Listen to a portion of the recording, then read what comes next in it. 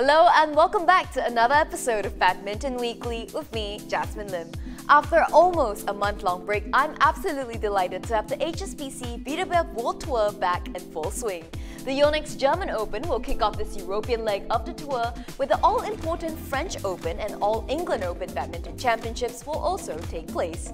Joining us to preview the action-packed events is none other than former world #1 and badminton legend Peter Gade. Welcome back to the show, Peter. Thank you so much. A pleasure. Now, before we dive further into the events, let's first discuss the importance of where we're at in the race to Paris. It is the final few months of the Olympics qualifications. Some players can be sure of their spots in the games, while some are still chasing for every single point. Now, you've gone through these intense periods yourself as a player. What do you think is the best plan going forward?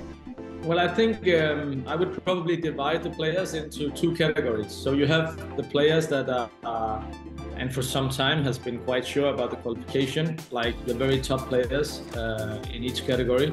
Now they know that they're going to the last part of the preparations towards the Olympics. No doubt that all of them want to add percentages to their game in different areas, and they are testing this off in the events to come. I'm sure about that. And the big part as well is of course the handling of injuries, because as we see there are so many tournaments in this Olympic period, more than ever. So it's really it's a tricky balance for the players to play the tournaments and at the same time take care of their body and avoiding injuries. And then the category #2, you have the players that are fighting for the last spots towards qualifying. And that's a different perspective coming into these tournaments, and they are looking for every inch they can possibly take. They are looking towards the draws. They are looking towards other players getting injured. All of these things will matter for these coming tournaments for sure. Like you said, a lot of things to look out for in this busy European leg, with players hoping to boost their confidence and playing level. But who do you think needs it the most here? Who do you think needs a good run of games in these coming few months? There's a lot of players you can point out in different categories that are looking. I think, if we take the men's singles, I think that we need to see from some of the Chinese players, Li Shifeng. We all know that he's up there. We all know that he's, even though he's still a young player, he's got the potential to do something big. But it's also been a bit up and down for the past period. I think he's a player that the Chinese would love to go into the top 4, and also because of seedings, etc. And of course, it's also the All England coming up. No matter if we are in an Olympic period, the All England will always be a high priority for all players, and we will see the kind of closest big event towards the Olympics, and to see how the players are handling that and where they are at present. So I think that the men's singles is definitely interesting to see where the top guys are towards each other, also because we haven't seen Victor for some time. And to see him up against players like Li Shifeng and also Anders. Again, Anders had an incredible run of tournaments.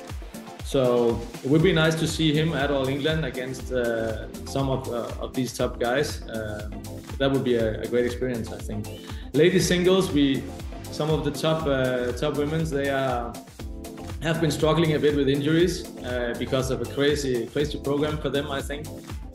And then you have Carolina Marin, which in my mind we will see her. She knows what she's doing. She's been trying this kind of run up towards the big ones so many times. She knows it's about Olympics. We're gonna see her, adding on percentages as we get closer. I have no doubt about that. It will take something special to beat these women. No doubt about that. You have Tai Su Ying. In the background, you have other players that are also, kind of peeking forward, that on a good day they can do damage. So, for me, it's just an incredibly exciting field of women's singles. Another player who will be making her return to the tour is PV Sindhu. The two-time Olympic medalist was part of the Indians women's team who created history, winning the Badminton Asia Team Championship title. Now that must have been a tremendous confidence booster. And now training under a new coach, Indonesia's Agus Dwi Santoso, how do you think she'll fare in her return to the tour? First of all, I just think it's really nice to see her back and see her in a more stable period. But for me, it's still she's gonna be tested in these tournaments to come, because she will have battles against some of the top 10 in during these weeks. She's at the later stage of her career, and she's trying to find kind of the balance and the inspiration and the motivation, and I think it's fair that you are searching a bit in that area. It's fair that you need to feel and see, hey, what is giving me the right kind of motivation, the right kind of feeling that I need for the past period of my career. And I think that's what she's been doing, and also with injuries, trying to handle serious injuries at the same time, it's tricky. One thing is for sure, like Carolina, she knows what she has to do. We will see in the individual tournaments where she has to perform not 1, 2, 3, 4 matches in a row. If she's able to keep up the level for many matches in a row and many tournaments in a row, because she will need that for the weeks and tournaments to come. I really hope. I think she's also an exciting player to still have in the top of the women's singles. So I hope that she's going to be there. But I also think she will be tested in the tournaments to come. Talking about being tested, Kunlavut Vititsan has had a challenging time since the injury layoff. The world champion did not make it past the second round in the two tournaments he participated in this year, but still remains optimistic when we spoke to him about his Paris aspirations. Let's hear more from Thailand's number 1.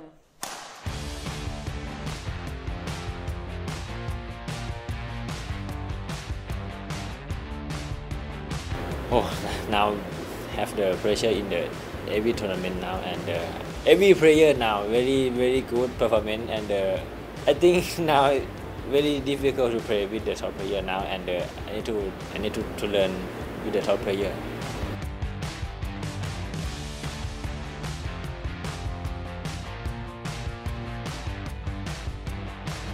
I think not play too much, but concentrate about when I play with the top player, how to have the plan, how to, if the not good now, have to change the performance, and need to try the other performance, because the Olympic game very pressure for everyone, and I need to change the performance for play in Olympic game.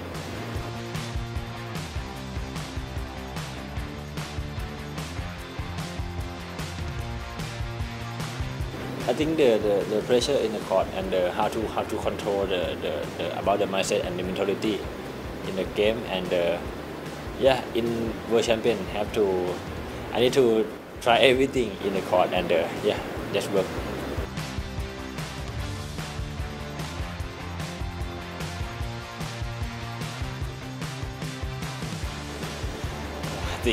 I think for me it's the step by step first, and because this one is the biggest in the badminton, right? And for me, this is my dream, and I need to try my best for the Olympic Games. For me, it's the first time. I hopefully to get a medal, and this one is my dream. For me, when I was young, this is my dream, and I need to try everything for get this medal. Kunlavut Vititsan sits 8th in the race to Paris standings, dropping a spot to HS Pranoy. Anders Antonsen, meanwhile, continues his fine form in 2024, now in 3rd after the European Team Championships, where Denmark once again showcased their dominance.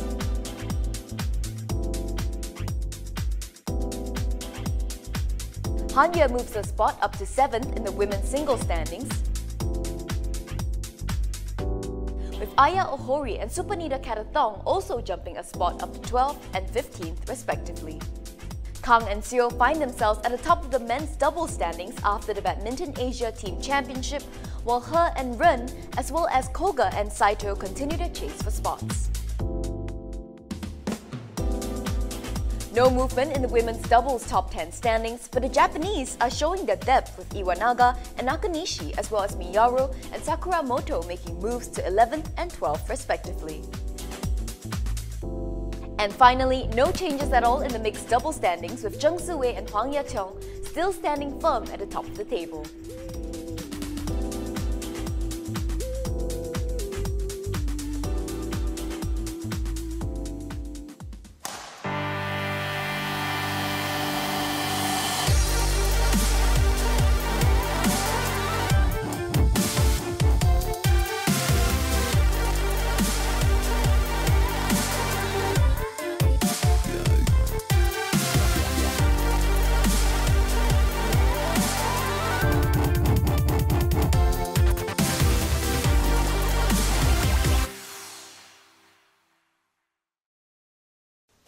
Let's turn our focus now to the Yonex German Open.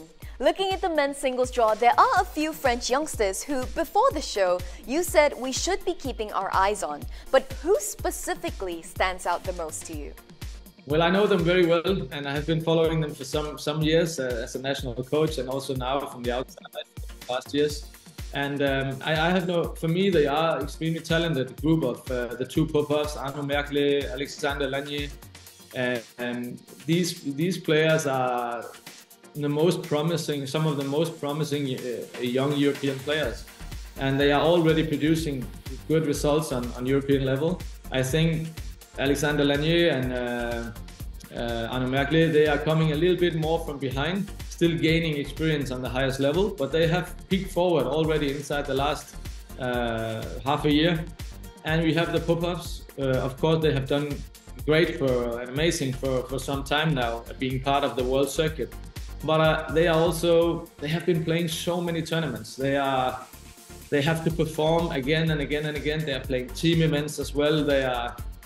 We saw Christo struggling against playing the team match final in the European leg against Rasmus Gemke, and they have to be careful, because I know that they are looking to perform at home at the Olympics, and they really have to be careful towards taking care of their body and not running out of energy. They are hugely talented. They have amazing belief, amazing attitude. Actually, all the pop-ups and also the other young guys.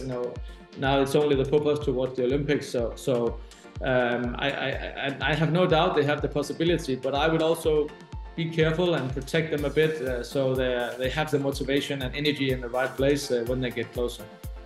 Now, in the women's singles category, Thailand's Pornpawi Chochuwang aims to make a deep run as she vies for a country's second spot. With Supanita leading and Busanan close behind, do you believe she's the best choice for Thailand's second position if she's fully fit?